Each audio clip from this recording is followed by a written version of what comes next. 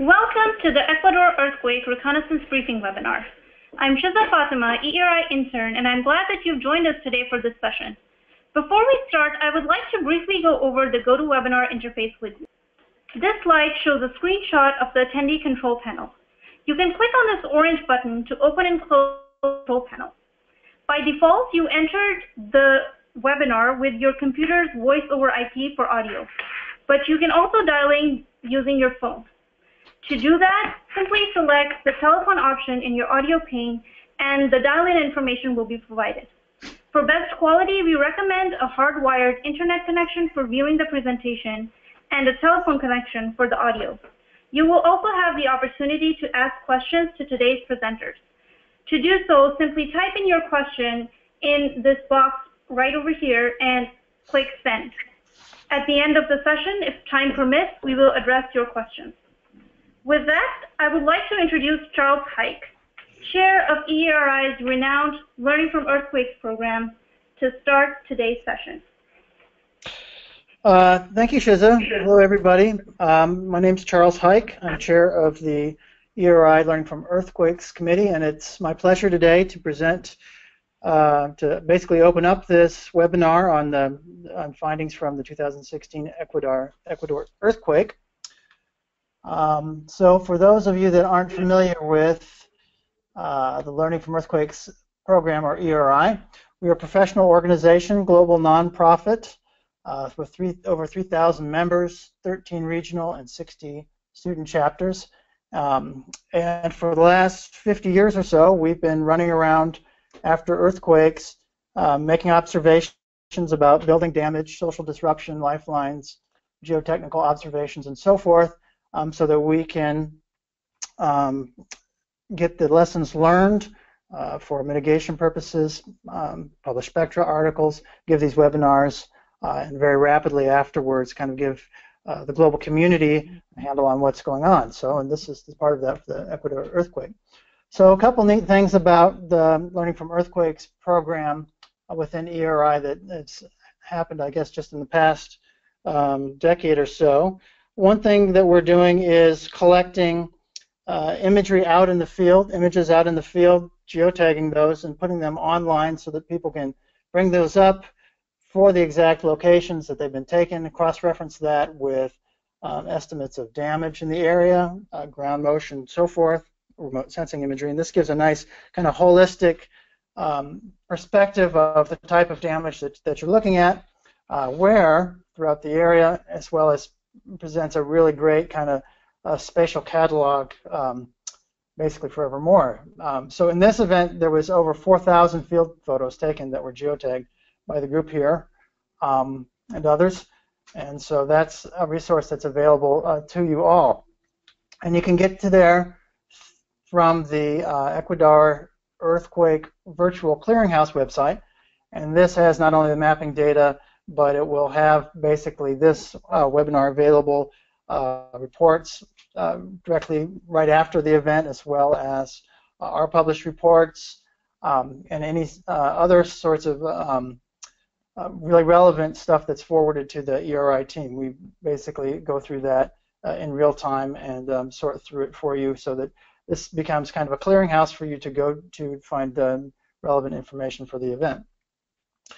So the digestion, if you will, of all of that digital photography and geospatial information is really spearheaded by the EERI Young Members Committee.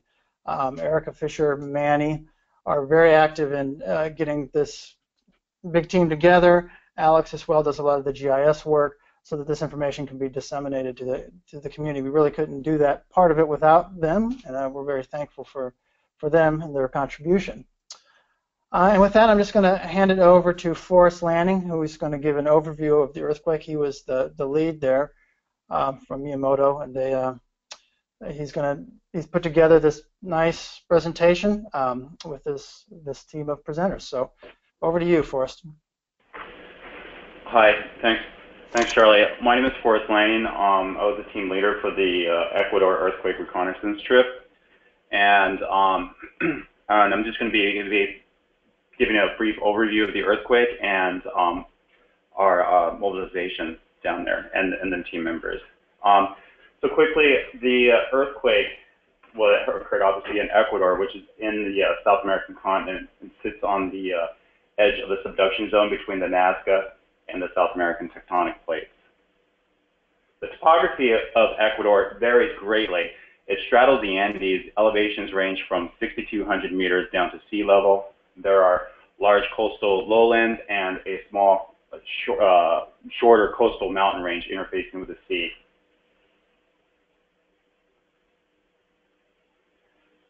Brief, some history on the seismic activity in Ecuador.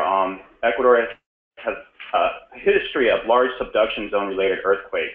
7 magnitude 7 or greater earthquakes have occurred within 250 kilometers of the recent April 2016 event since 1900.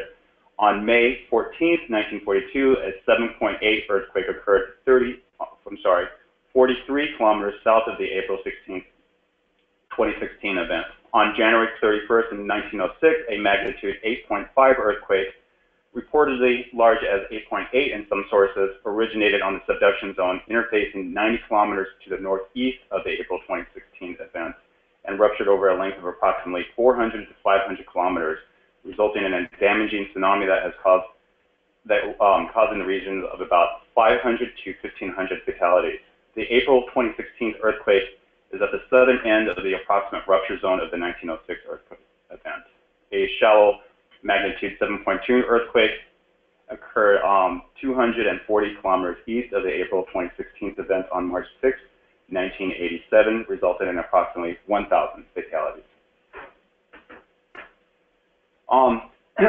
Briefly, there's the type of construction in this area in the Manta province is mostly reinforced concrete frame with masonry infill. The masonry is most of the time a hollow clay brick masonry. It has a number of channels through it, and they lay the masonry horizontally so the cavities are standing left and right, so they don't fill with grout. Most all partition walls are unreinforced hollow clay masonry. You'll see a lot more examples of that in this, the other sections of the presentation.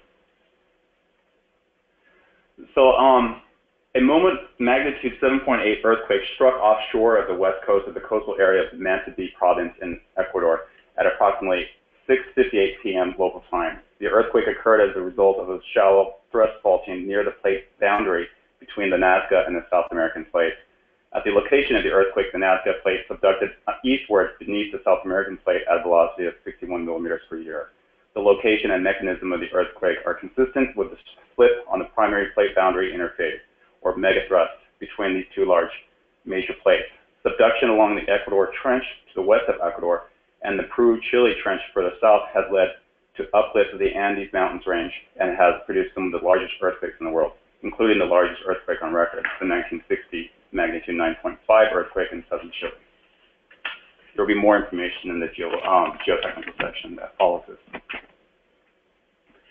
So the team was under pressure to mobilize and get to Ecuador.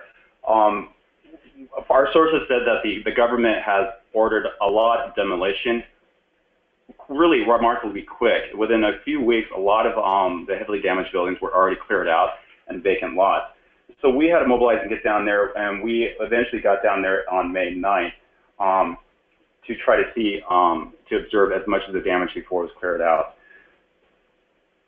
The team is made up of primarily structural engineers in both academia and in practice, which includes Hector Monzon, Ana Gabriela Haro, Alberto Monzon, Adrian Tola, Mei Liu, Arturo Schultz, and myself, Forrest Lanning. And you can see our affiliations on the slide. So when we got to Ecuador, we had to figure out what we can see with this relatively short amount of time. We were there only a week, and originally we wanted to see Portoviejo, which is the closest area to the epicenter, but our sources said that most of the buildings, being that they were only 1 to 2 story high buildings, were pretty much cleared out and demolished, and there wasn't much to see left. We kind of had to weigh that option because it was going to be about a 4-hour drive each way, and trying to do that as a day trip from Manta, which we were based at. So we ended up scrapping that, and we ended up concentrating our efforts on Manta, Portoviejo, Casita, Colone, Bahia, and Clona. And we were presenting sections on Manta, Portoviejo, specifically on those two cities, and then we have some sections that, like the hospitals, will cover other cities. And I would like to thank the following organizations and individuals for the assistance to the team, including collaboration and financial support.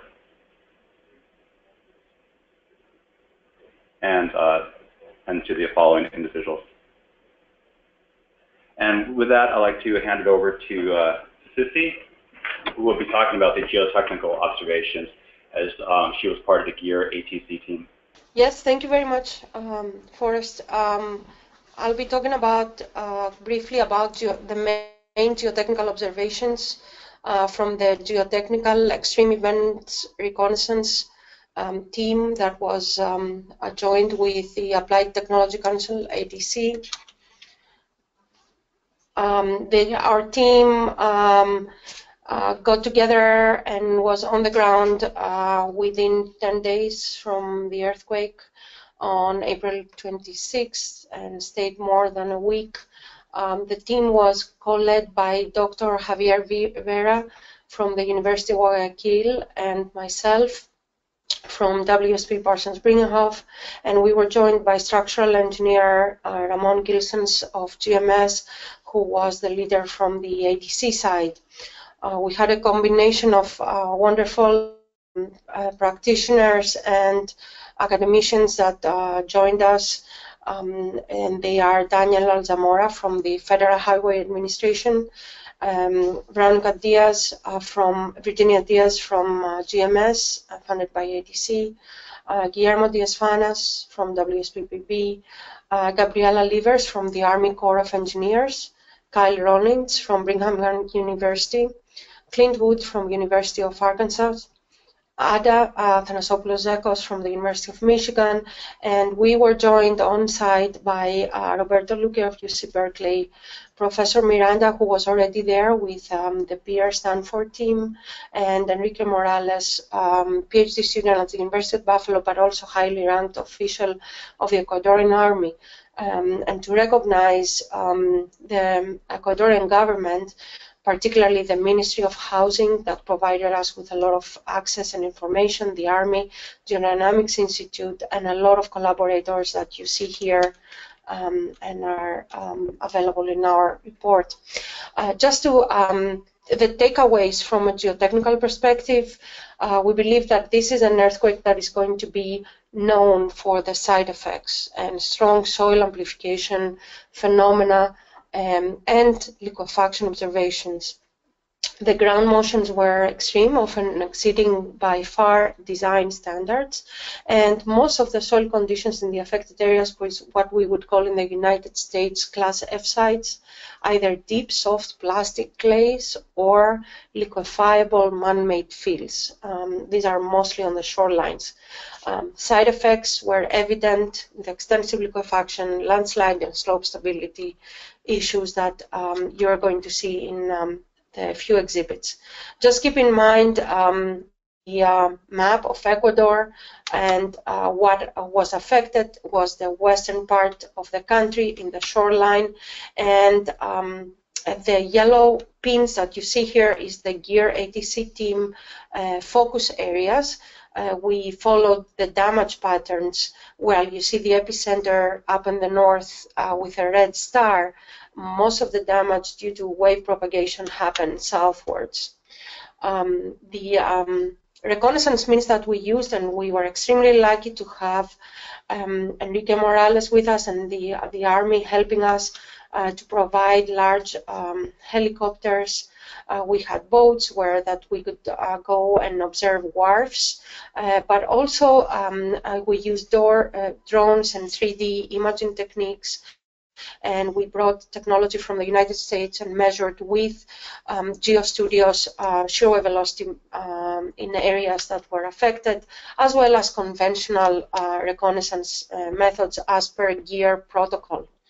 As Forrest said, the tectonics of Ecuador are unique. It's probably one of the few, if not the only place on Earth that has all three types of plate boundaries that allow us to observe huge mountains, volcanic features, and of course, the Galapagos Island as a result of the subduction and hotspot volcanism.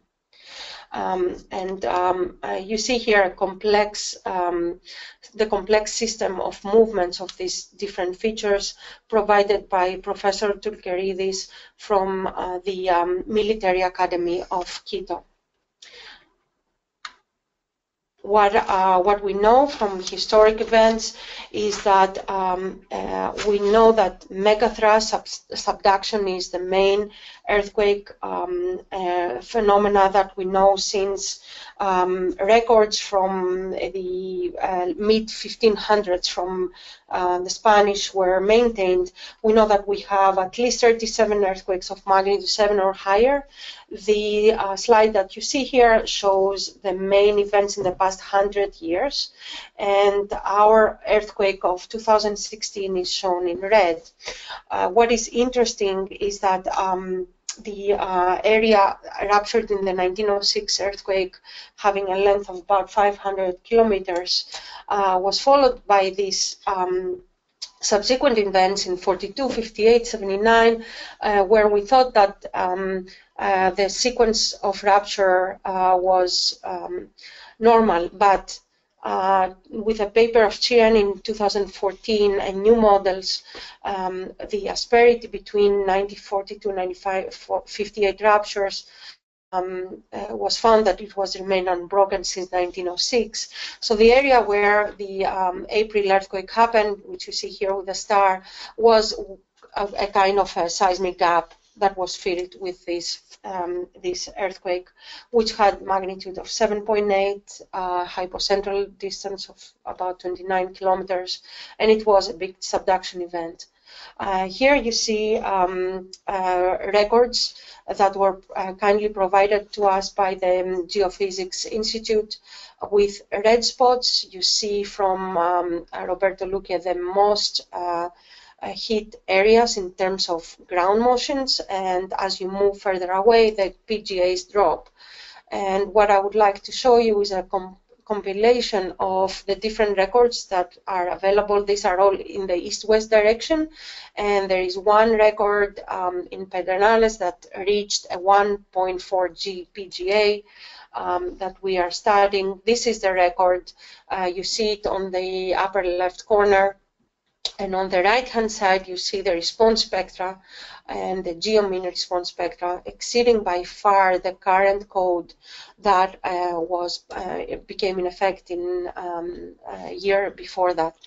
Now, all of these are very much a result of very difficult soil conditions. This is a profile of downtown Guayaquil prepared by GeoStudios and Dr. Vera that shows the green layers that you see out of about, in a profile that starts at about 150 meters deep, is soft clays generally of high plasticity and high water contact, similar to what you would see in Mexico City or even in areas here in New York City and Queens. So in an epicentral distance of 290 kilometers, you will see now a cross-section of measured shear wave velocities about 300 kilometers from the epicenter. The red line is the soil profile of shear wave velocities. You see very low velocities to a depth of 40-50 meters. On the left, with a fundamental period of on the order of 1.5 seconds. Going to the right, there is the stations record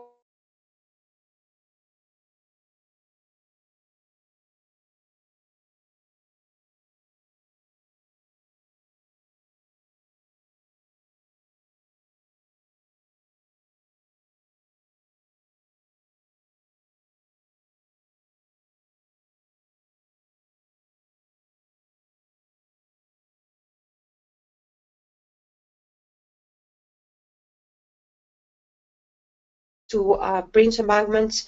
These are the major failures are in the Rio Kiko Bridge and the Mejia Bridge, both built with well-graded material and 2 horizontal to 1 slope. The top is a Rio Kiko Bridge with 30 to 60 centimeters relative to the bridge settlement, and on the right-hand side you can see very large opening in the horizontal direction. In the Mejia Bridge, typical toe and slope failure with overall global stability issues and clear patterns of circular failure planes that were observed and currently being studied. In the dams, having an expert on risk assessment of dams from the Army Corps of Engineers, Gigi Levers,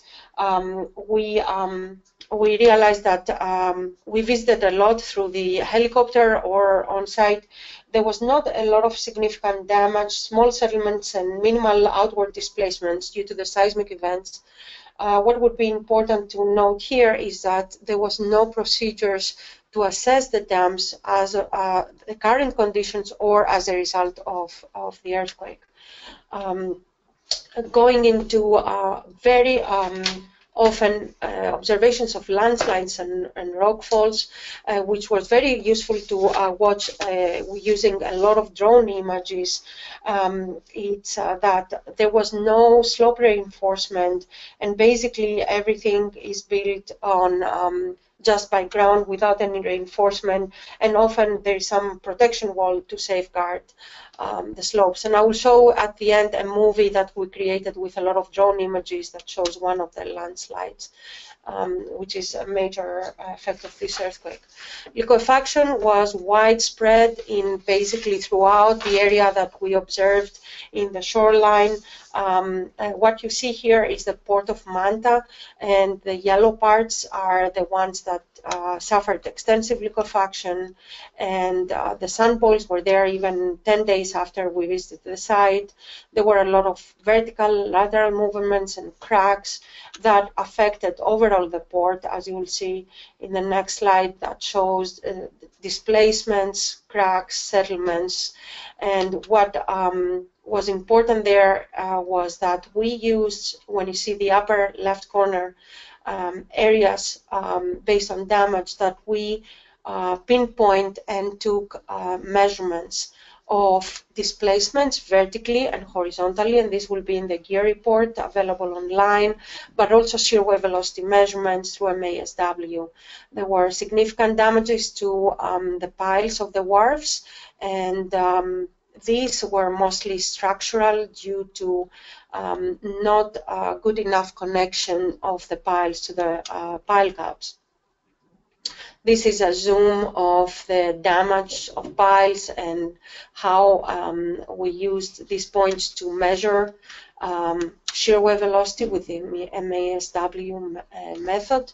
And this is the analysis that was done by Roberto Luque of UC Berkeley using shear wave velocity measurements that were measured, and some assumptions using the Boulanger and Idris method, and proving the low safety factor for the Manta port. Now, what I would like to close with is how we used technology and thousands of drone images to understand a large failure. You see in a movie an overlay that was done by the 3D group of WSP on the initial conditions using drone and 3D images. And when we took all these pictures together and put them together,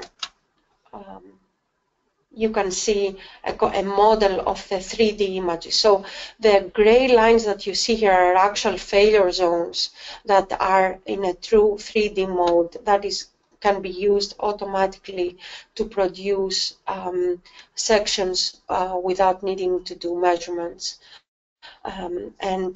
What is very interesting is that this condition after the earthquake, we were able to overlay it with a 3D Google map of what happened right before and after.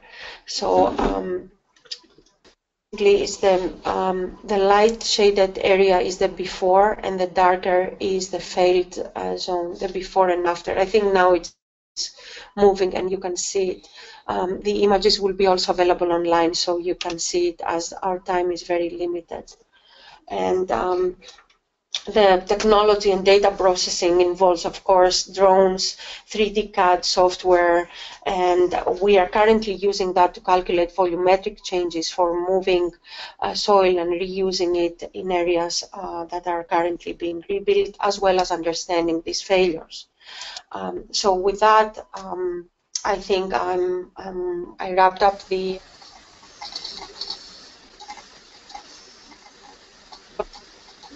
observed in the ground zero zone of Portoviejo by Ana Gabriela Haro. Thank you very much. Hello everyone, this is Ana Gabriela Haro from Ecuador. I am a PhD candidate at NC State University, and I was part of the EERI Reconnaissance team that traveled to Ecuador some days after the earthquake. During my presentation, I will talk about the damage observed in the ground zero zone of Portoviejo. This is the outline of my presentation, which includes the introduction, the description of the damage captured on reinforced concrete buildings, and the conclusions. So let's start with the introduction. Portoviejo is one of the oldest and big cities in Ecuador, with a population of about 250,000 people. It is the capital of the province of Manabí, and it is located 19 miles from the Pacific coast and 105 miles from the epicenter of the earthquake on April 16, 2016. During our visit, we observed that most of the damage was concentrated in the historical and commercial area of the city, and that is the reason why this area was declared as a ground zero zone controlled by the Ecuadorian Army forces. Here we have some damage statistics of the central area of Portoviejo, where the ground zero zone was located. And from about 7,080 buildings, more than 560 were destroyed and more than 2,300 were affected by the earthquake. According to a report presented by the Ecuadorian Geophysics Institute, the maximum peak ground acceleration recorded in a station located in Portoviejo was 3.73 meters per second square, close to 0.4 G for the north-south component. And according to the same source, the intensity assigned to this area was 8, considering the European macroseismic scale. Now, let's see the damage captured on reinforced concrete buildings, including residential and commercial buildings and churches too. As Forrest mentioned before, reinforced concrete frame buildings with unreinforced masonry infills is the most common type of construction in Ecuador.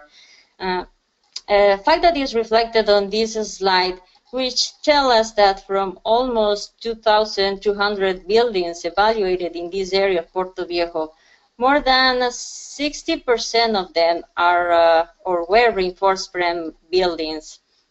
But we noticed that this type of construction resulted extremely flexible to withstand the lateral displacements introduced or induced by the earthquake, because as you may notice in the next slide, small cross-sections are used in columns and beams, even for buildings of about 4 to 5 stories. Regarding the removal of debris, we were surprised to observe that the debris of many low-rise collapsed buildings had already been cleared in this zone, especially because in other affected cities, the removal of debris remained a problem. Now, let's talk about some specific cases to illustrate a little bit more the consequences of this earthquake. Here I am showing a 9-story building that we were able to inspect even from inside. And there we noticed that this complex consisted mainly of 2 sections placed in an L shape where the 2 inches wide seismic joints suffered severe damage because of the large differential movements experienced during the earthquake. We did not observe structural damage here, but the damage to contents, tile systems, and infill walls was extensive, and that is the reason why this building was not operating during our inspection. Overall, we observed significant damage to non-structural elements in many low to high-rise buildings, where the reinforced infill walls presented shear cracks in some cases and even collapse in other cases, affecting surrounding structures. So we detected a problem with the way the infill walls are planned and constructed, because the material used here resulted heavy and brittle to resist significant lateral displacements. As you may expect, after this strong earthquake, we also captured several medium-rise buildings that practically collapsed, jeopardizing adjacent structures. Here you have an example of a 10-story building whose 5 to 7 stories completely collapsed, and as a consequence, the upper levels were leaning towards the west direction. Regarding local damage on this building, we noticed the use of short columns, reduced cross-sections, and poor reinforcement detailing in the collapsed stories. Fortunately, the adjacent structures had been evacuated after the earthquake, and actually the entire ground zero zone was evacuated and secured by the Army Forces of Ecuador. In general, we observed that the lack of robustness and redundancy caused a lot of damage. For example, here, the upper levels of the 2 annexes of this 9-story building completely collapsed. And regarding non-structural damage, the main building presented shear cracks and the collapse of facade infill walls. The picture shown in this slide at the top show the total collapse of a building, possibly because of lack of redundancy and a first sub-story configuration, pretty common all around the area. And in the next slide, we have another case where lack of robustness was a problem. During the earthquake on April 16th, this 6-story building suffered severe damage in the upper levels. And as you may imagine, during the 6.7 and 6.8 magnitude aftershocks on May 18th, more damage was accumulated and only the first 3 levels survived. We also noticed that pounding between adjacent structures was another source of damage, where seismic joints were completely omitted. And to make the things worse, we observed that the slabs of adjacent buildings were at different heights and had different rigidities. And in addition, we observed that in some cases the differential movements were restricted because parapet walls were crossing the joints. Overall, we observed poor reinforcement detailing in weak columns, beam-column connections, and beams. Here, for example, the stirrups were made with smooth bars and were closed with 90-degree hooks. So it's possible that the year of construction of this building was more than 30 years ago, when seismic design guidelines were not enforced by law. The fourth picture of this slide shows beams connected to front columns of the buildings, but only in one direction. And similar cases were found all around the area. But in general, this type of configuration did not fare well, since the beams and joint connections were poorly designed to withstand lateral displacement. We were also able to capture plastic hinges developed at the base of some columns. And here we have an example of a 5-story building whose columns also show poor quality of concrete and corroded stirrups space about twice the required spacing for a seismic region. And this tells us that a lack of control during construction stages would be another source of the damage captured in this area. We also found alterations on original configurations.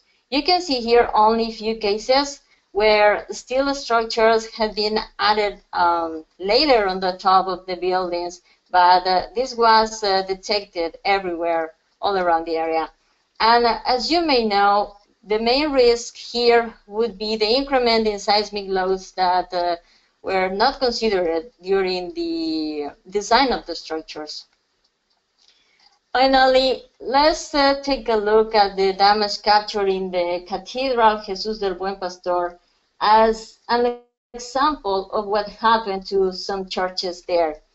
Here we observed minor damage to infill walls and additionally damage to the interface between the main towers and the adjacent parapets. Then the stresses transmitted from the towers to the parapets exceeded the in-plane deformation capacity of the parapets. So overall, the churches performed better than most of the other reinforced concrete buildings in this region. And to finish this presentation, here we have the conclusions. So the damage observed in this zone revealed the importance of enforcing design and construction codes in Ecuador to improve the seismic performance of new and existing buildings.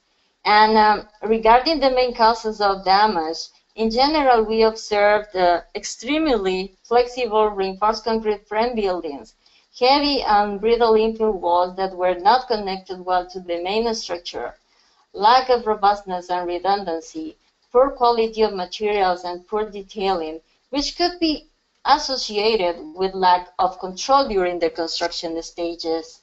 And with this, I will pass on to Mei, who will present the damage observed in Manta City. Thank you. Thank you, Gabby. Hi, my name is Mei Kuen Liu. I'm from Forrest, a software engineer in San Francisco. Thank you, everyone, for joining us this afternoon. And I would like to talk about what we observed in Manta, specifically in the Taki area of Manta, which is considered the Zone 0. I would give you an outline of my presentation. So I will start out with an introduction, and then I'll talk about the observed damage and conclusion. You will very quickly notice that my presentation is very similar to the one that Gabby just gave about Portoviejo, so you can compare and contrast the two cities. So first of all, some background information about Manta. It's about 20 miles from Portoviejo with a population of 221,000, which is the 5th most populous city in Ecuador. And the area of Taki is as shown in the map.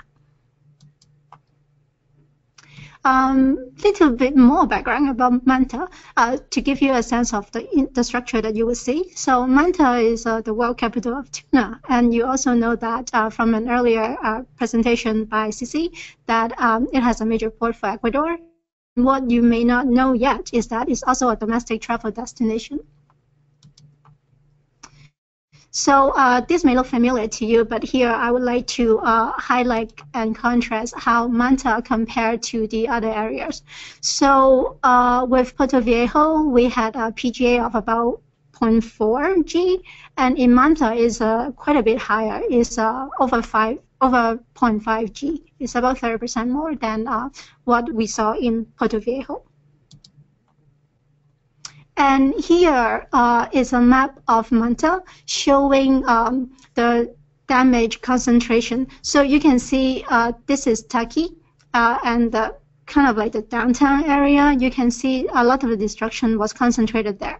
So out of about 83,000 buildings, 716 buildings were destroyed, and over 5,600 buildings were damaged. Next, here, we didn't touch on it earlier. So this April 16th earthquake had a death toll of 661 people, and about 1/3 of it happened here in Manta, about 211 people. And overall, in the earthquake, 6,300 people were injured, and there were about 28,000 people were made homeless. A little bit comparison with Portoviejo. Generally, the building we see in Manta was shorter than Portoviejo, but the construction type is quite typical. It's 4 to 5 story reinforced concrete frame building with masonry infill walls, unreinforced and not anchored. And we saw a lot of residential buildings or hotels, and almost all of them have retail on the ground level. And a typical building would have the floors extend over the sidewalk, sometimes with columns, sometimes without columns. Here, there are two panoramas showing you the street intersections of Turkey. You don't see people just walking around because the access is restricted and is controlled by the military. One thing to note and contrast was that at least here we didn't see the military personnel with weapons, so we saw that in Portoviejo. And here, I would like to show you some before and after photos. On the left-hand side, you can see the before earthquake photos that I got from the Google Street View. And then on the right-hand side, you see a photo that we took while we were at the site. This one is a 4-story reinforced concrete frame building with masonry infill walls. And you can see this is a photo taken on kind of like the front entry area. You can see that concrete crushing at the base of the column, and you can probably just infer from the photo that the concrete quality is quite poor. We suspect that it might have something to do with the sand, because right here we're very close to the ocean, so maybe the sand was just from the beach and it's not very good for concrete quality. And then, as Gabby mentioned earlier, we noticed 90-degree hooks instead of the 130-degree hooks for the size for the ties. And then sometimes even the 90-degree hooks, they were too short. And then here you can see, insufficient concrete confinement at the column as well. Up next, you can see an interior shot. Here, I want to show you that on the right-hand side, it's the same column for two photos, but on the right-hand side, you can see that the column was confined by two non-structural walls, partial height, but there's no seismic separation between the walls and the columns. And on the left-hand side, you can see that the column is quite lightly reinforced, and there's insufficient concrete confinement. And for this particular instance, we also noticed smooth rebars. But also, as Gabby mentioned, it's not that common, so we just suspected that maybe this building is somewhat older, so that's why they have a smooth bar as opposed to the deformed bar that we see more typical. Here, I'm actually still on the same block. This is an adjacent hotel in the same area. You can see on the left-hand side before photo, and on the right-hand side before the seismic cracks for the after photo.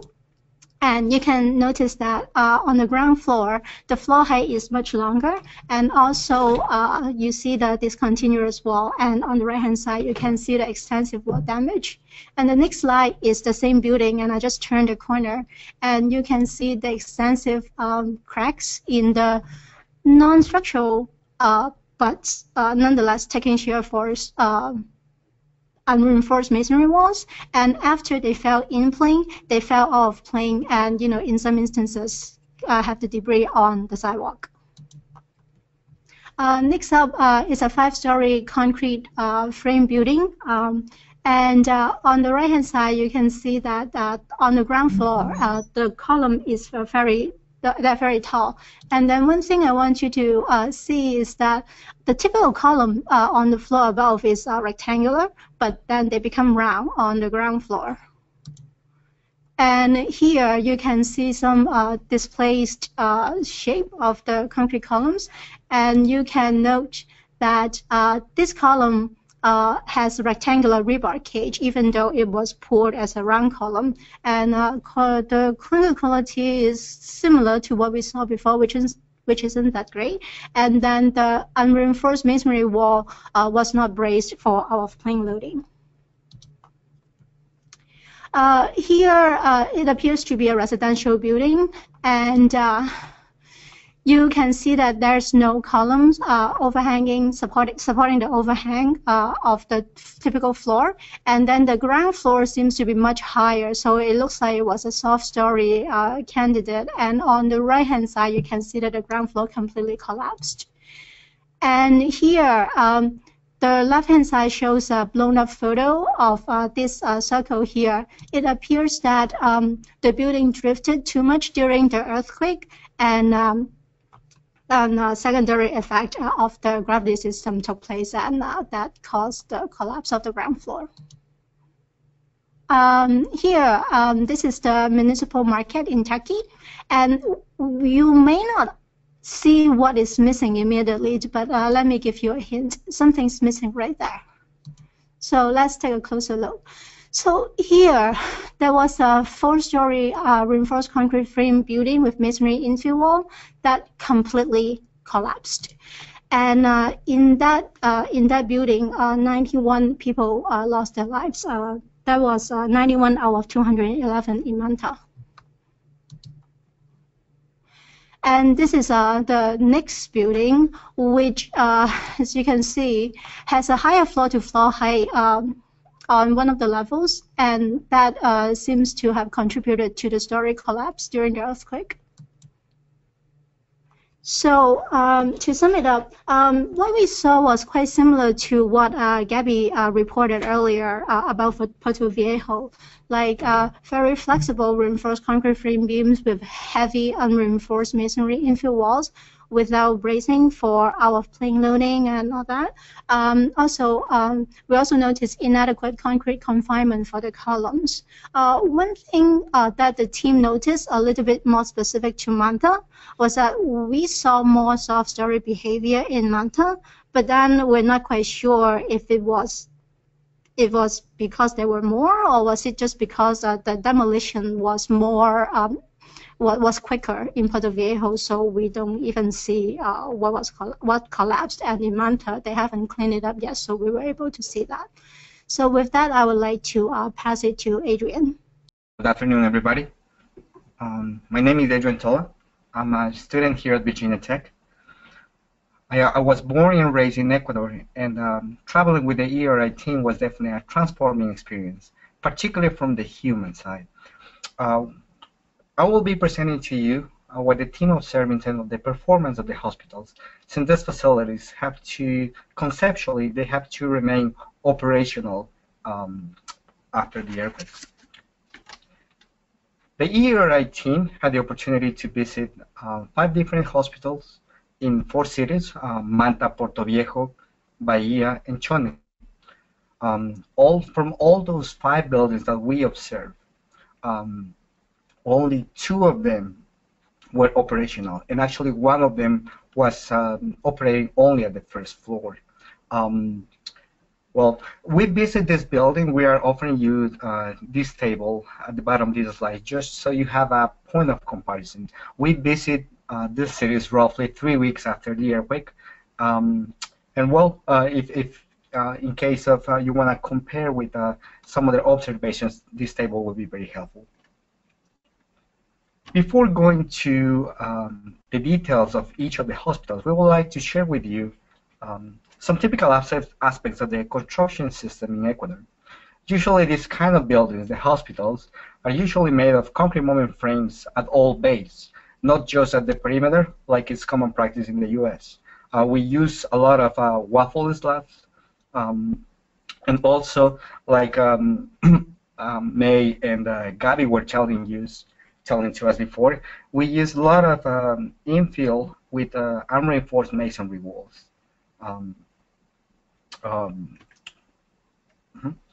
Another feature very common for these hospitals is that they are built in segments. As you can tell from this picture for the Hospital of Chone, you can see separate buildings with different heights and sometimes with different age of construction and a structural system. We can tell you right now that one of the problems that this can cause is, of course, ponding of one segment towards each other. And we'll see this. We'll see in just a few slides.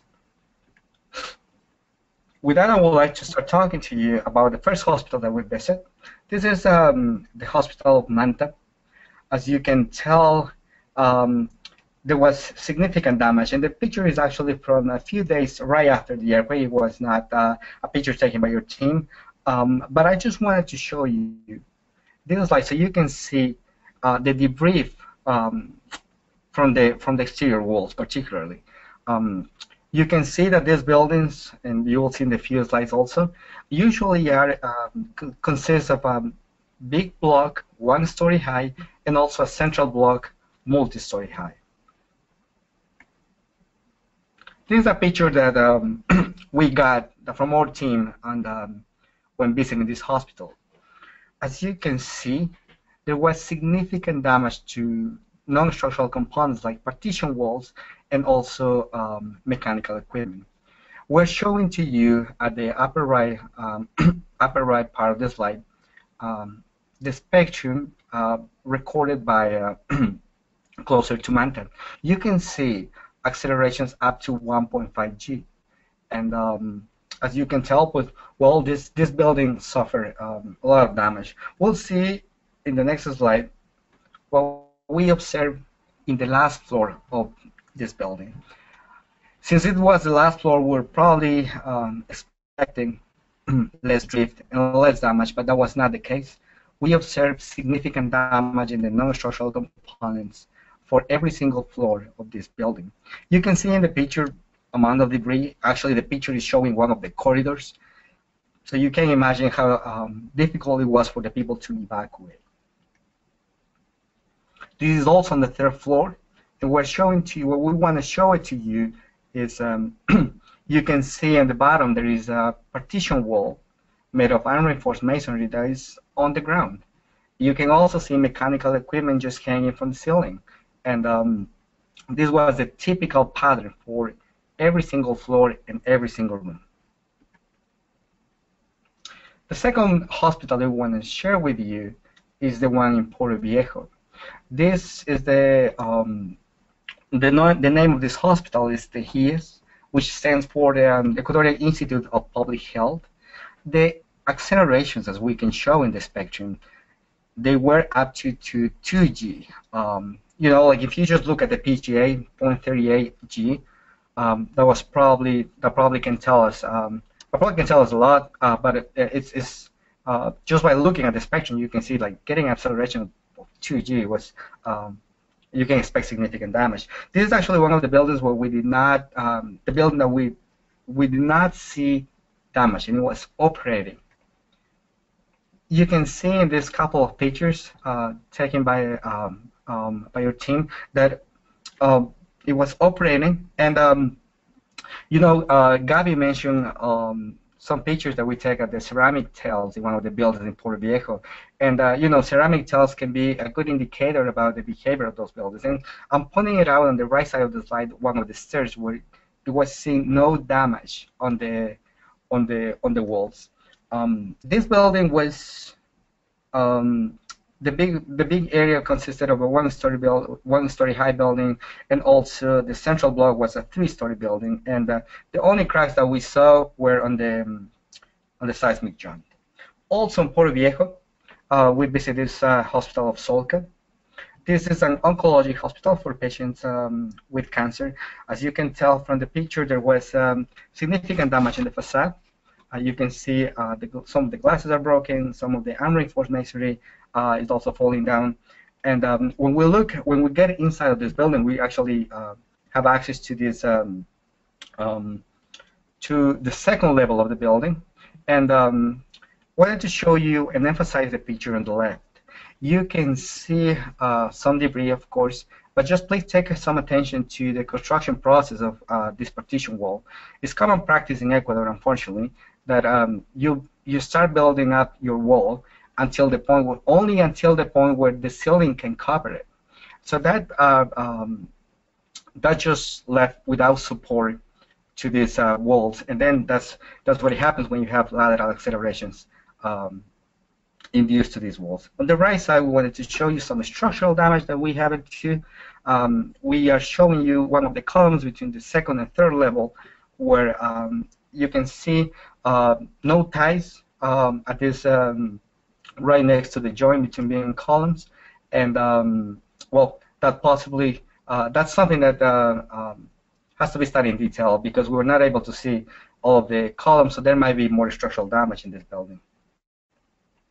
It's interesting, when we were walking towards the upper floor of this building, if I can just go back for a couple of seconds, you can see this building. Of course, we're looking at the multi-story high, multi-story building. You're looking on the right side. I'm sorry.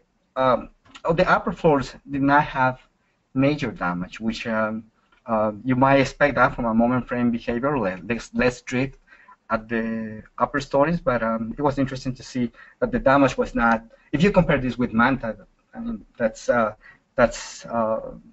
Manta was destroyed pretty much, the hospital in Manta. This is the first story block of Solca building that you can see operating. The next hospital is the one that we visited in Bahia de Caracas. It's one of my favorite buildings to talk about it. This building is used to be a concrete moment frame, but it was retrofitted in the year 2000, and it was cast with 6 new shear walls. And the retrofitting was actually because different earthquake that happened in 1998. This building performed decent. We evidence a lot of structural damage, a lot of non-structural damage, but we're pointing it out in this slide, the efficiency of the retrofitting techniques. You know, on the left side shows the boundary element, the column that you can call it as the boundary element of the shear wall, and when going closer, you see the picture on the right side, and you can see that there was jacketing of the concrete columns using steel angles, and it performed pretty good.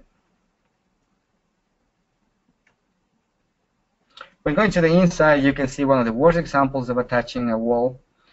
Yeah, there was also actually no attachment. You can see our team is looking at a wall that used to serve for separating areas, but there was no attachment to either to the ground or to the upper floor or to anything. The only attachments were just to the transfer walls, which make this wall to fail out of plane. Something interesting, we saw a lot of cracking in the first floor, but most of the walls were still standing. So that's an indicator also of good performance, probably because less drift caused by these shear walls. By having these shear walls, there would probably, of course, there will be like less drift, and that would, as a result, there was no many walls that actually were down into the ground. The last building is of Silver. Just want to take a look. The last building was the Napoleon Davila in Chone. Very interesting hospital, built in segments, and you know, like you can see in the picture, block 1 and 3. Well, they pound very badly into block number 2, and you can see the interior of block number 2, where we saw a lot of damage. Block number 2, as you can see in the square, there was a permanent deformation also. Probably caused due to settlement also on the ground and due to the pounding of these blocks. The upper floors, no damage. As important conclusions were, there is definitely poor performance of unreinforced masonry walls. We did not see damage in the structural system itself, meaning beams and columns, but that has to be explored in detail. We saw a lot of we saw this retrofitting technique with shear walls that in the hospital of Bahia that work. That's important, and the damage caused in Chone due to the seismic joints could probably have been avoided. There were no casualties, just few casualties in this hospital, so that's something good. Some thoughts to think in mind is what level of damage implies demolition of these hospitals. how much would it cost to instrument these buildings, and think about the awareness of that the structural engineers that were probably aware of a lot of these inconsistencies in the construction. Other teams that explored similar buildings are the team from Stanford University, led by Eduardo Miranda, and also the team with Enrique Morales from University of Buffalo. Thank you. With all of this, I will pass to Hector. Good afternoon. My name is Hector Monzon. Well, I will talk again about the partitions and the cladding in the multi-story buildings. You have already heard enough about this topic, but let me kind of wrap it up.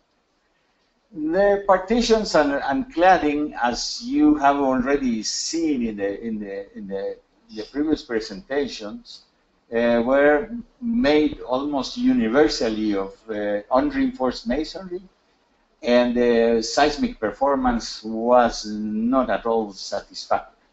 The main reasons: the partition itself is too stiff as compared to the frames.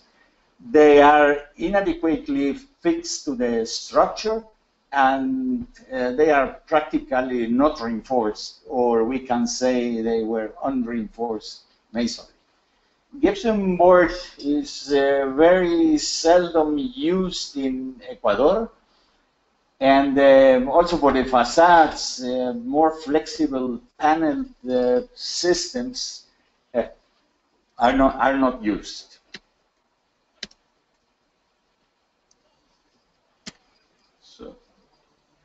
About the multi-story buildings that you have already heard, they are usually in this area about 10-story height.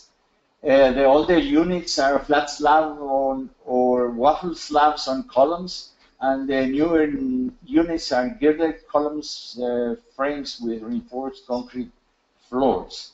One important aspect is that shear walls are not used at all. The building occupancy in this area are apartments. They are condominiums in which are used during vacation periods, and most of the year they are practically empty. There are also hotels, hospitals, the government buildings, and very few office buildings. The materials used are mainly of two types: the hand compact baked clay bricks and the blocks of standard size, which are either concrete or one kind of cement mortar mix. Sometimes extruded hollow clay units are used. In the larger cities, this type of hollow units are more frequently used, but in this area, the two systems that you see in the pictures are the common usage. Regarding the cladding, you have here two examples. Definitely the inadequate anchorage to the main structure is a factor, and the cladding simply topples and falls to the ground. If it is a little bit better attached, so it virtually disintegrates because of the lack of reinforcement of the masonry. And of course, this is a serious threat, both for people on the ground, or as in this case, as you see that the hospital wall collapsed on the ambulance garage. In the interior partitions, which you already have seen enough examples, but let me tell you that here I tried to select buildings that had almost no structural damage. So that means that the damage you are looking at in many of these pictures are damage that is simply produced by the type of partition that is used in the area.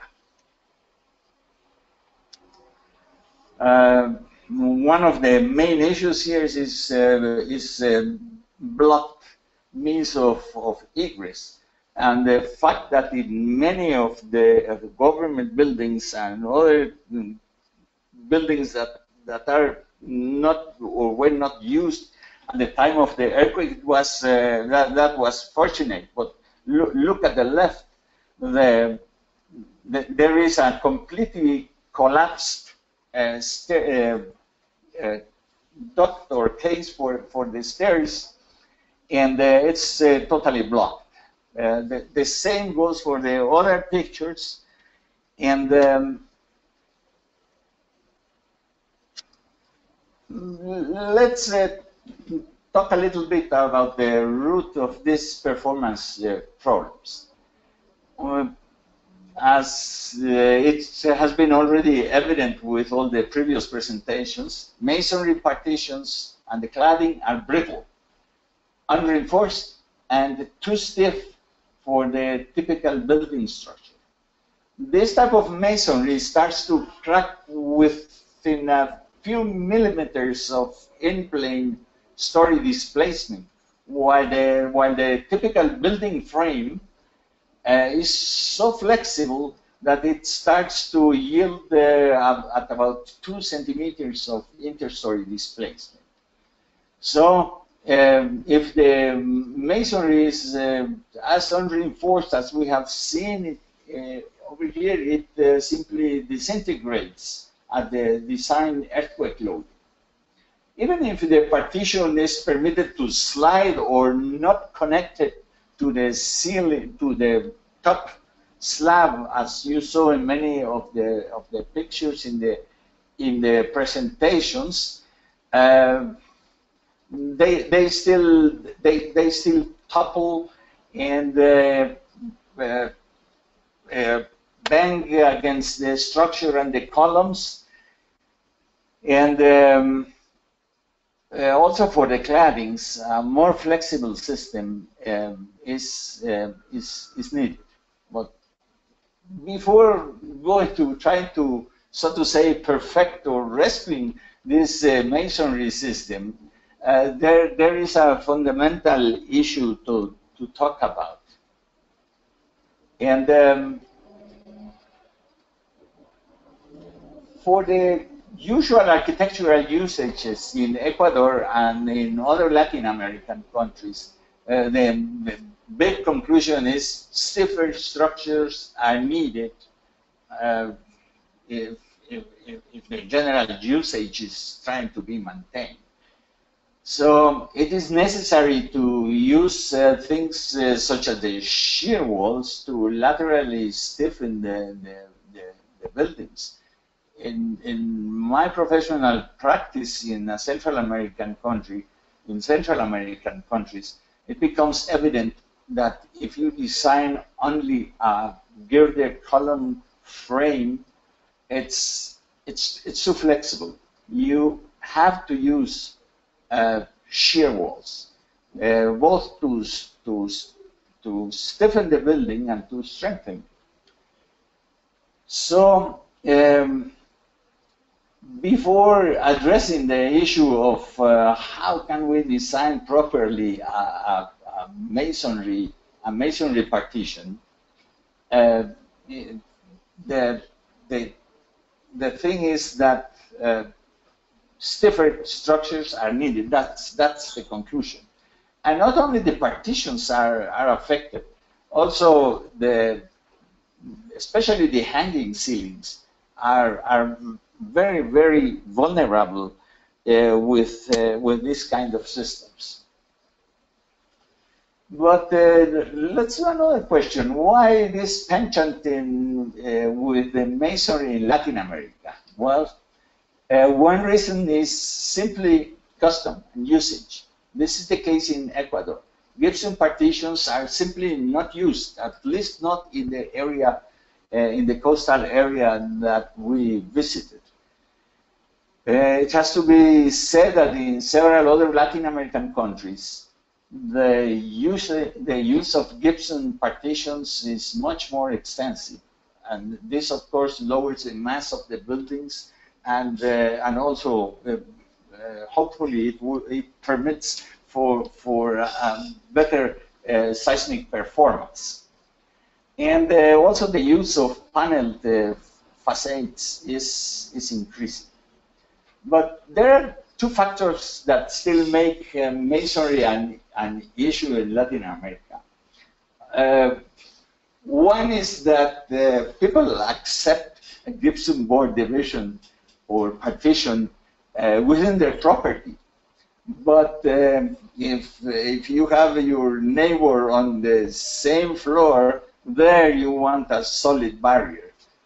Something that you can knock at the wall and feel that it is really, really solid. And the other factor is aesthetic,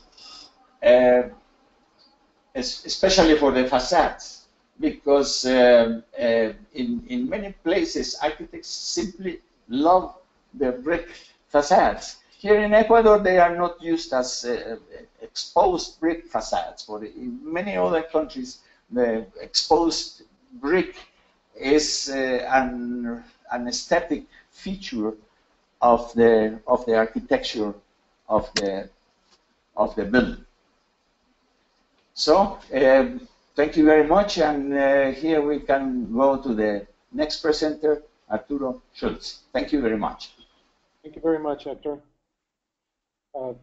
First of all, I'm Arturo Schultz, professor of civil engineering at the University of Minnesota, and I had the pleasure and the privilege of joining this EERI Reconnaissance team. I was also partly sponsored by the Masonry Society. My task today is to make some brief comments about building tagging and some of the things that we observed during the reconnaissance. So let me start with some salient observations, and these include things that we observed as well as the EFIT team, the Earthquake Engineering Field Investigation Team, sponsored by the Institute of Structural Engineers in the UK. They didn't join us, but they did send us some of their observations in the form of several documents. Let me first start out with some things that I didn't list here, but I think are worth mentioning. One of them has to do with the reaction time of the engineers that went out into the field to assess and evaluate the buildings immediately after the earthquake. They were able to organize and deploy within 48 hours of the event. Considering the very large area that was affected, that was certainly a considerable feat. I also want to note that they used a Spanish version of the ATC document ATC 20 for the post-earthquake evaluation of buildings. There was a version that was being developed by the Civil Engineering Department of the University of San Francisco in Quito. That document wasn't fully completed. Nonetheless, they used the Spanish version. They were assisted by the use of the phone, a smartphone app for this document, and that turned out to be quite efficient.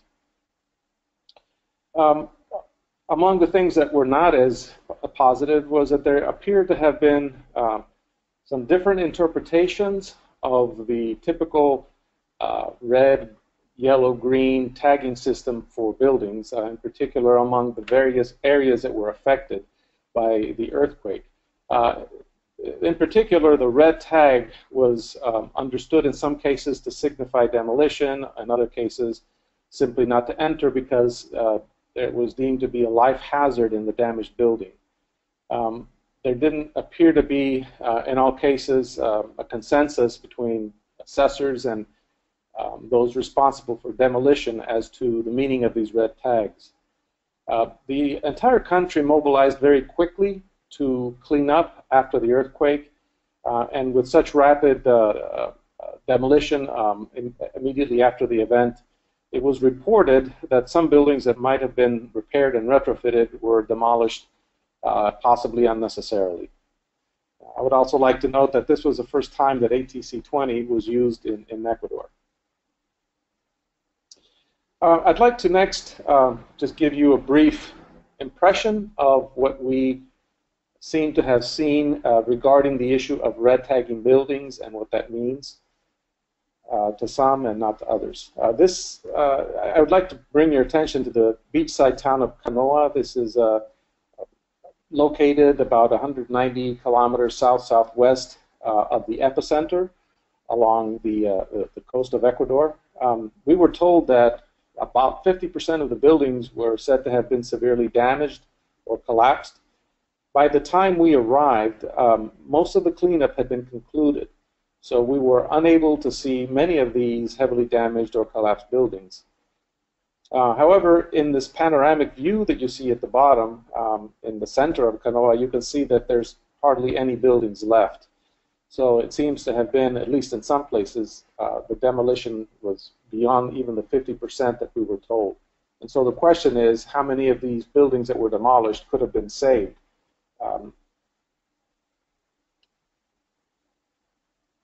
Now, in general, we did notice that a lot of the tagging we saw was appropriate, if not a bit conservative, with the exception, of course, of what a red tag building meant, which is that it is unsafe to inhabit or even enter to retrieve belongings, but not necessarily to demolish. Generally speaking, the yellow tag structures were moderately damaged, such that entry should be restricted. And a green tag structure we generally saw was either undamaged or had slight damage, such that immediate occupancy was lawful. I'd like to show you some examples of green, yellow, and red tag buildings. The first one is an apartment building called El Faro, which means the lighthouse. Hector has just shown you a picture from a distance of this building. It's located along the waterfront of the city of Bahia de Caracas, about 210 kilometers from the epicenter.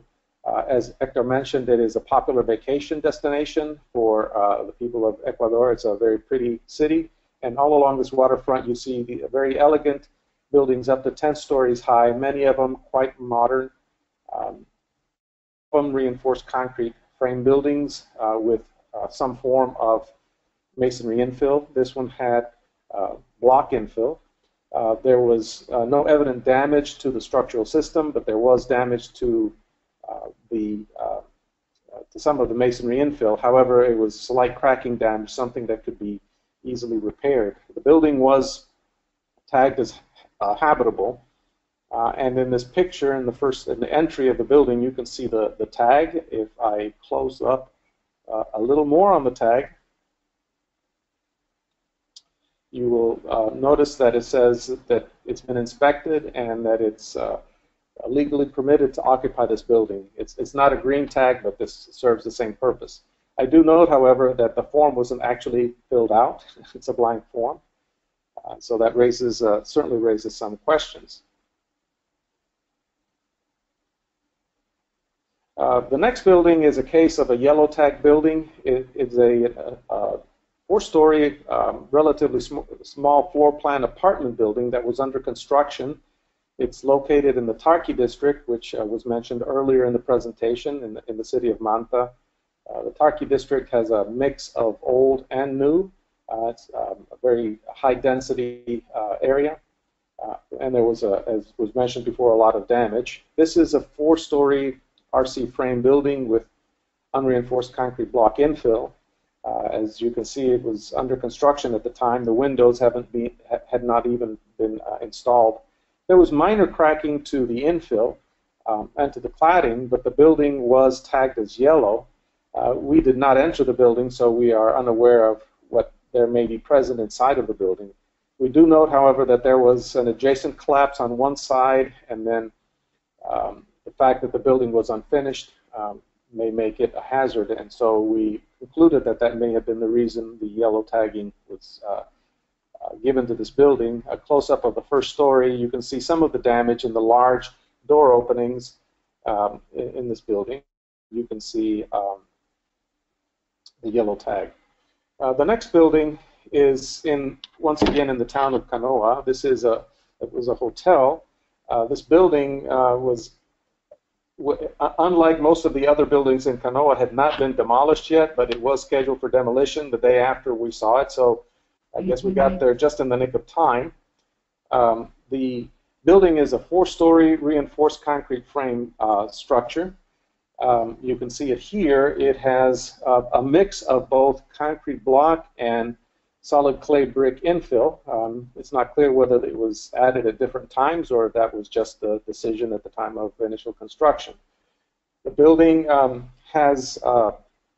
was, as you might imagine, tagged red because of the extent of damage. It has a structural system which was essentially flat slabs of the lightened type of slab that Adrian mentioned earlier, in which concrete block are placed and left in place. We saw evidence that there was very large movements, relative movements between the slab and the columns, that the columns in fact had been discontinued through the floor slabs, and we believe there was very little reinforcement crossing through, such that these connections acted as simple connections, thus giving rise to very large drifts in this building. In addition to that, the slab in every floor, as you can see here, had a very large opening to create a tall atrium in the building. In any event, the building underwent very large permanent drifts such that it couldn't be repaired and was scheduled for demolition. What I'd like to do next is look at 2 cases quickly of buildings that were tagged red that might have been unnecessarily tagged red. And the first one is a bank in the town of Portoviejo. It is the Banco Pichincha, which is one of the largest banking institutions in Ecuador. This is a photograph from Google before the earthquake, and the next one is a photograph that we took after the earthquake. It's a 4-story building. It appears to be on the order of 3 or 4 decades old. It has a very large atrium with staircases and walkways around 2 sides of the that are overhanging as cantilevers. It also features on the outside, as was mentioned earlier, an overhanging balcony. This is common throughout the country. Also, a cantilever structure, and there was cracking damage at the base of the cantilever there. It was supported temporarily with these bamboo struts, effectiveness of which can be questioned. Inside there was extensive non-structural damage. You can see the wall coverings came down. You can see the exposed concrete block. However, the structural system seemed to be sound. There were these 3-story tall RC frames, and there was no damage to those components. And that is the walkway and the staircases that were damaged during the earthquake. The damage, as you can see here, is essentially cracking damage that could probably be repaired if the reinforcement details are adequate. Yet the building was tagged red, and the bank actually moved, and it's likely that this building could be demolished. The next example is a building in the Tarqui district of Manta. It is the Comercial Bigote building. It's an older building, Art Deco style. As you can see here, 5 stories tall. It's a corner building, and it features balconies in the exposed corner. And the building did see some damage during the earthquake. This photograph was taken after the earthquake. There is damage to the the concrete block infills, but this balcony did suffer some damage, and some of this debris did collapse onto the street. So there was a falling hazard associated with the damage to this building. The building featured a colonnade for the overhanging floor that has been discussed, but these columns were intact. There was some damage, but it appears to have been from earlier incidents involving vehicles, because the damage was painted and the paint was intact. The damage that was visible was cracking damage in the infill that you can see at the base of the window, and then in the pier shown here. Nonetheless, this building was also tagged red, and it will probably be demolished, even though there's no evidence that there was damage to the structural system, and the non-structural damage is something that could probably be repaired. With this, then, I'd like to complete my presentation with the following three conclusions. In general, tagging followed commonly accepted standards, except for the definition of what a red tag means. It wasn't necessarily from the building evaluation side, but it is the question of how this red tagging was interpreted following the evaluation and the decisions that were made based on that red tagging. In some cases, this red tag was taken to automatically signify that demolition was needed, and that's not necessarily the intent of a red tag. The concern here is that in the zeal to clean up the affected areas, repairable buildings may have been demolished when they could have been repaired and retrofitted. With this, I conclude my part of the presentation. Thank you, Art. This is Forrest Lanning again, and because we ended a bit early, we have time for some questions. And I'm going to read. I'm going to start off with some of the questions that were sent through the webinar interface, and I'd like to start off with most of the damaged buildings appear to be of older non-ductile construction. How did the new ductile concrete frame building perform? And I'm going to ask. I'm going to ask Art to answer that. Well, my response is that we were across the street in the hotel. We were across the street from a large commercial building that was under construction, reinforced concrete frame with reinforcement details that we could see that it met accepted standards and larger column sections that you might expect. There was no damage that we could see to that building, and construction was continuing. I do have to add that most of the partitions had not been installed in the building, so it's not necessarily a good measure, but it is an indication to me that a modern ductile reinforced concrete frame structure would have done much better than what we saw.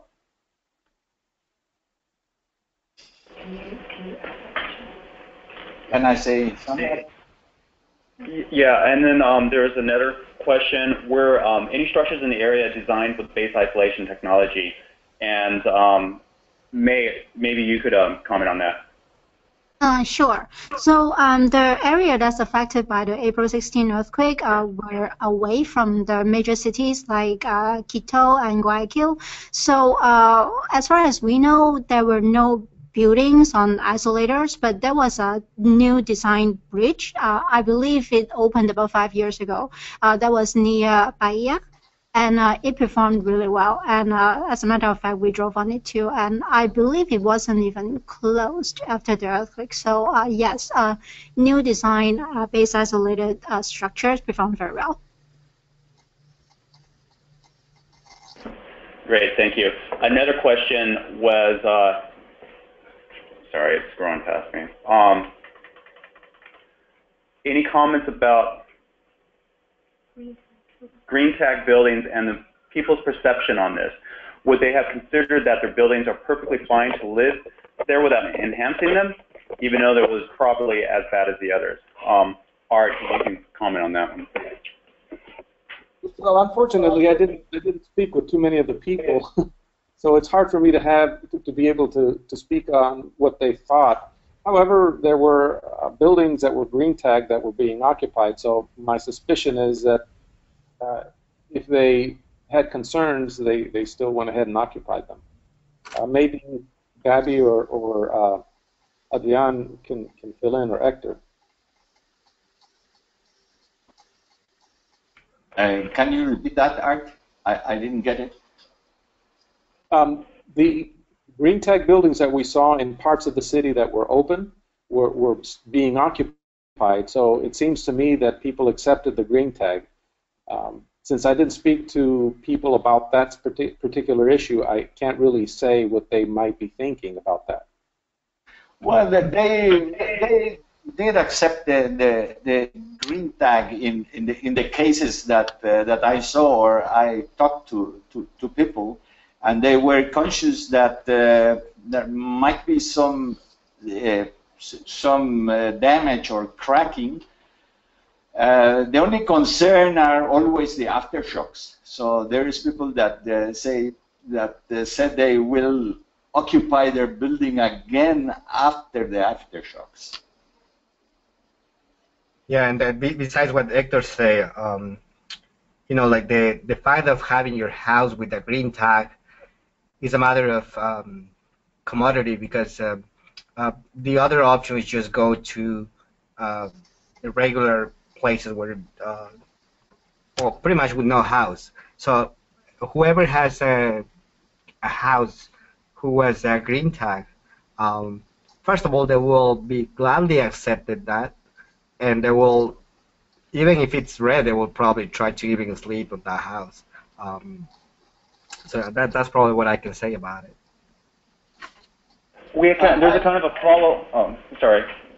No, I saw an interesting case in Bahia, in which there was an undamaged building, but with heavy partition damage. So the tag said no structural damage, but then it said the building has to be completely reanalyzed again because of the cracking of the masonry.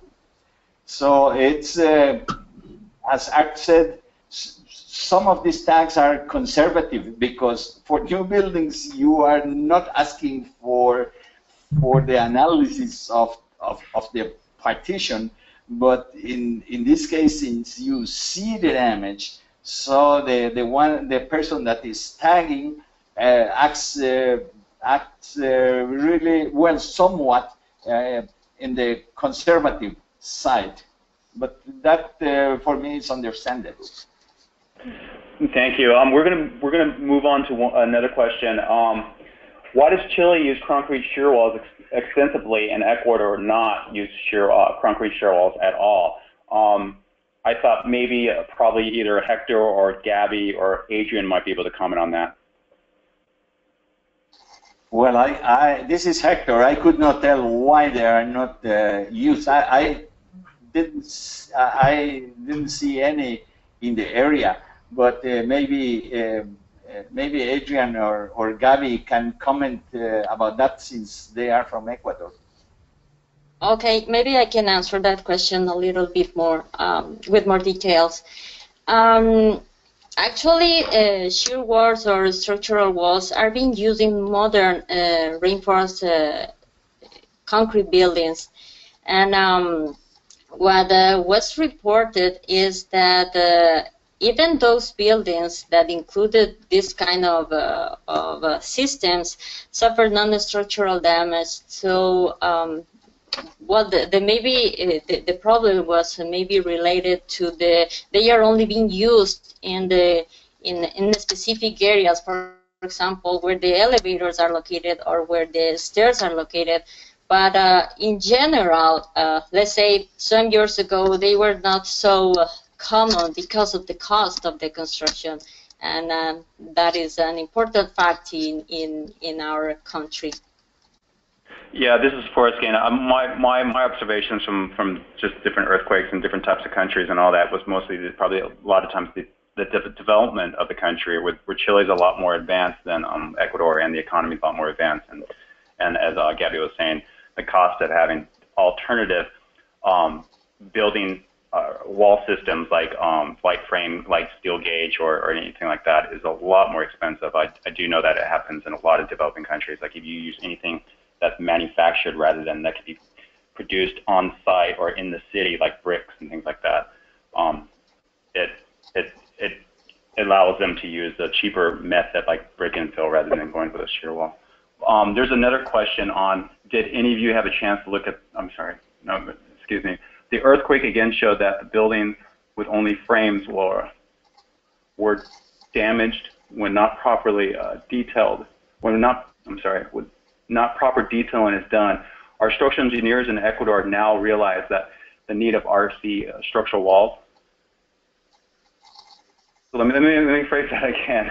This earthquake again showed that buildings with only frames will damage when not proper detailing is done. Our structural engineers in Ecuador have now realized that the need of using RC structural walls. Is anyone able to comment on that one on our team? I can probably talk a little bit. I think it's not that just now structural engineers in Ecuador realize that. I think this question kind of goes along with the last one. If you go to a different city, for example, to Quito, which has you will see all these medium high-rise buildings with mostly all of them with shear walls. So I think it's a matter of age. You know, the buildings that a lot of the buildings that we went over, like the ones in Bahia, or the hospitals, or even the ones in Portoviejo and Manta, they are probably, I don't know, like I would say, like the hospitals were at least from the 80s. So we're talking about like 35 to 40 years old. So I think it's becoming more common. Plus, if you look at the story of the height of those buildings, those are like in Bahia that you can tell the taller ones. They are probably, I don't know, like 10 to 15 stories at most, and you still can be okay with the moment frame. So I know it would be more reasonable, but if you go back like 35 years ago, and probably moment frame was that option. And again, if the design is correct, that should still perform well.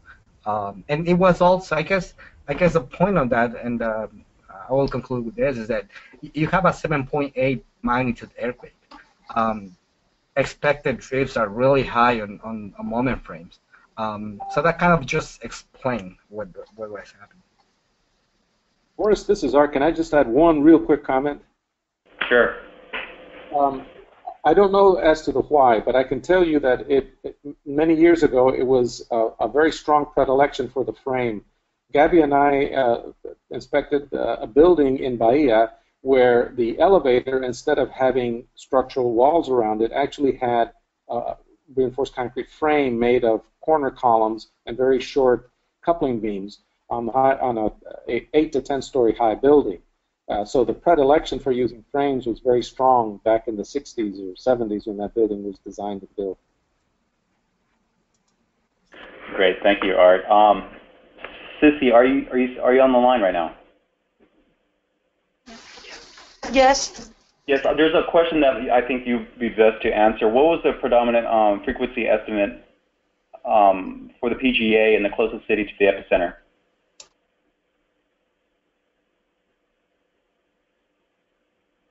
Is that some? She's muted. I think she's muted. No, she's unmuted. You can hear me now? Yeah, we can hear you. Okay, 1 second. Don't mean to put you on the spot. No. So could you repeat the question? What was the predominant PGA, the frequency estimate in the closest city to the epicenter, which I guess would be Portoviejo? Okay, so the largest PGA was the 1.4 G. So the predominant period, I assume that the question is about the predominant period of the response spectrum of this record. Is that correct? Okay. Yeah, we have it in the presentation. It's on slide number 11, but I can talk about it. It looks like that the largest amplification for the east-west component that recorded the 1.4 G is on the order of 0.7 seconds. And we do have measurements of shear velocity in that record, which I don't think I have with me right now to confirm that this was the side period, but it must be at that side period. There is also a very high spike at very short periods, like 0.1, but I believe that this seems to be from the record itself. Great, thank you. I'm going to quickly ask a different question. One, did you find or visit any steel buildings or a steel building damaged during our visit? And anyone else can chime in, but the only one I can recall was the 911 center, which was a steel construction, but it was more of a composite. It still had all the masonry and concrete encasing the steel members. And actually, that building actually performed pretty well. There was mostly just cosmetic damage. I don't know if anyone else wanted to comment on that question. Okay, and then I'm going to move on to another question. How did confined masonry construction perform? Seems like low-rise buildings of this construction did okay. Does anyone want to comment on that? Most of the buildings we saw was reinforced concrete with masonry infill. I think if there were confined masonry, most would be in the residential, but we didn't specifically look at those unless someone else on our team can. This is Hector. I can comment on it. Hello? Yes, that's fine. Go ahead. The confined masonry is virtually not used in Ecuador. Not for non-engineered buildings and not for the housing. It's a system that, well, I simply did not observe any example. The technique there is to build columns which are about the square, about the thickness of the wall, and then you build first the columns. You might even put the roof on top, and then it's infilled with brick. And the system, in my view, did not perform very well. Great. Thank you. If anyone else has any questions, please feel free to email EERI, and we will try to get the right person to respond to it. Yes. And thank you for everyone joining us from everywhere you're located at. It's been a very educational trip. The team was great. We're under such a huge time constraint, and we're trying to see as much as possible and had to really work our logistics out, and I think it was very successful. And again, thank you for all our team members and GEER and the presentation. I'm sorry, I was giving a note. And the presentations will be available online, and I think that will be posted on the EERI website. And again, thanks for everyone who's listening in. Thank you.